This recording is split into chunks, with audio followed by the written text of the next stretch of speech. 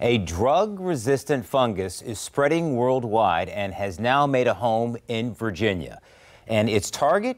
People with weak immune systems. News 3's Danielle Seda spoke with health officials to find out how this fungus has made its way to Virginia. The Center for Disease Control reports that back in 2013 is when they started seeing cases of this deadly fungal threat. But over the last 10 years, those cases have climbed, including here in Virginia.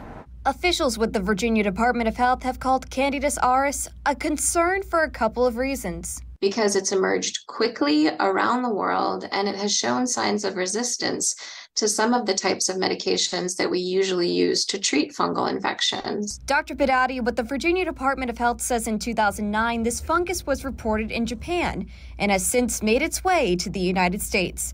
Data from the CDC shows that since 2013, there's been 5,654 clinical cases in the U.S. In Virginia, there's currently 40. It spreads through close human contact and can affect people differently.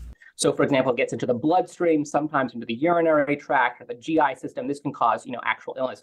On the other hand, people can live without knowing that this is living on their skin, probably indefinitely. Unfortunately, it harms people who are immunocompromised in care facilities.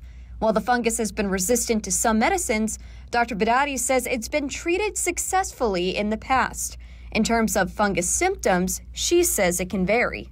The symptoms that you may have or a person may have with this fungus depends on what part of the body it's impacting. So sometimes that's an infection in the blood, sometimes that's an infection in a wound, or even things like ear infections.